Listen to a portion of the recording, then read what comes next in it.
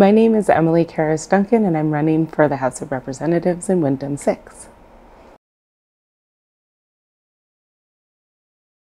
So about me, I am originally from Rutland, Vermont. I spent about 20 years kind of in and out of the state, and my original kind of educational background is in education. So I studied to be an educator, and I'm also an artist. I spend much of my time teaching textile arts.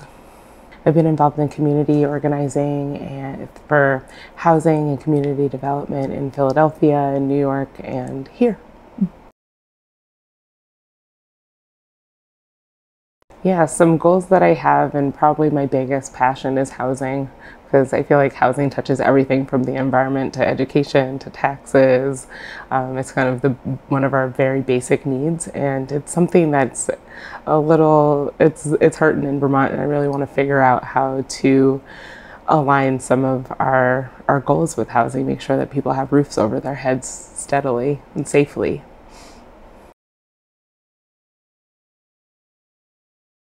So I really love the outdoors. So I love hiking and just walking and taking in fresh air. That's something that's very important to me. So I do that quite a bit. And my art practice is not just a profession, but it also is part of what keeps me kind of grounded.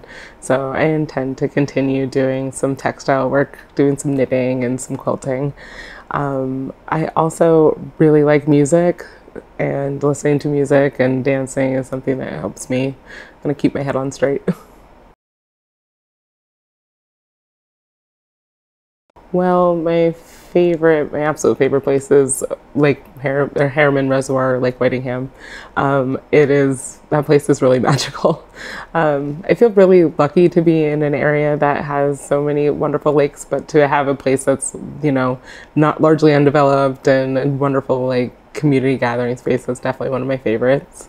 I love eating, so I like getting sandwiches at Jack's on Tap, and I love going to the Roost in Wilmington, and I also love going to Ratu's.